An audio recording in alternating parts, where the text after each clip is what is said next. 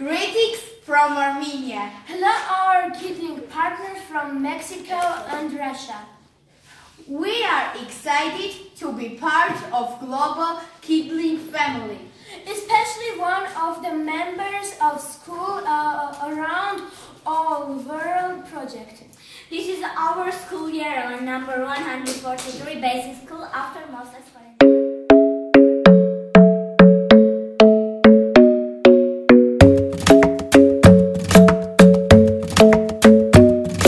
The club isn't the best place to find the lovers, so the bar is where I go. Me and my friends at the table doing shots, tripping fast, and then we talk slow. And you come over and start up a conversation with just me, and trust me, I'll give it a chance. Now take my hand, stop it, and the man on the jukebox, and then we start to dance. And now I'm singing like, girl, you know I want your love. Your love was handmade for somebody like me. Come on now, follow my lead.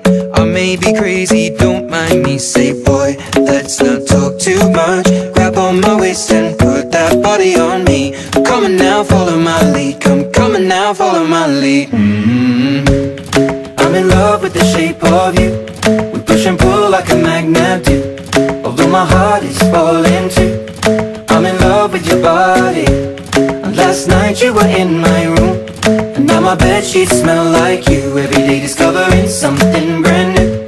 Well, I'm in love with your body. Oh, I, oh, I, oh, I, oh, I.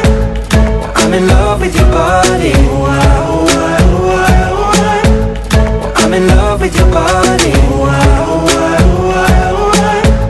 Well, I'm in love with your body. Every day discovering something brand new. I'm in love with the shape of you. When we came, we let the story begin. We're going out on our first date. You and me are thrifty, so go all you can eat. Fill up your bag and I fill up the plate. We talk for hours and hours about the sweet and the sour, and how your family's doing okay.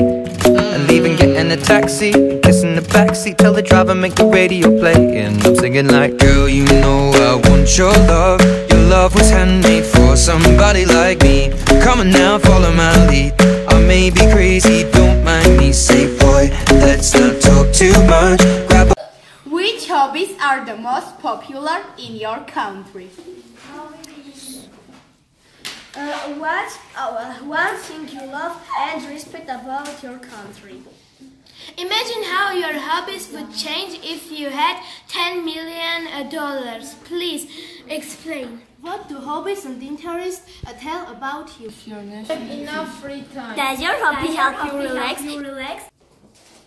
Would you like to study abroad? If yes, where like to study? What do you want or need to study?